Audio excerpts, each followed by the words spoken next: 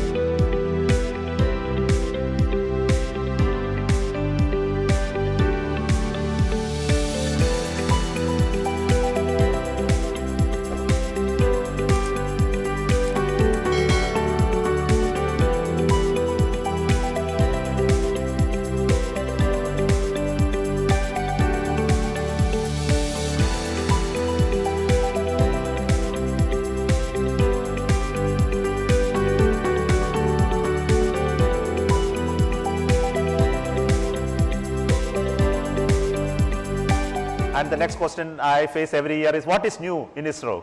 I would like to tell you it's a goal of sending an Indian to space and bring him back safely, for which we are currently working very hard.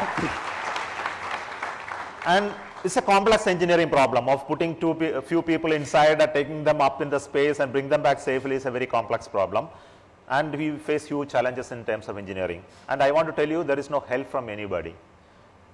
This area, you don't get technology, you don't get help. What I get is some literature and some discussion topics and points which I can understand, and we have to engineer everything around that experience. And none of us in ISRO has any experience of flying human beings. Of course, US or Russia never had it before they flew the first human being.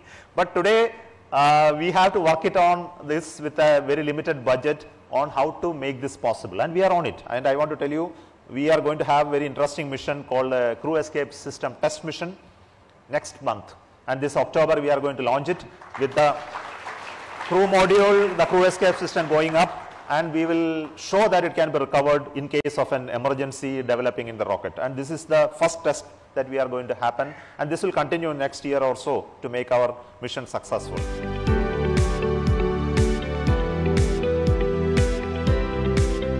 We continue to work on science missions. Many missions are in the offing. Mission to Venus, we want to study the Earth atmosphere. We would like to jointly work with various other nations like USA, Japan, etc.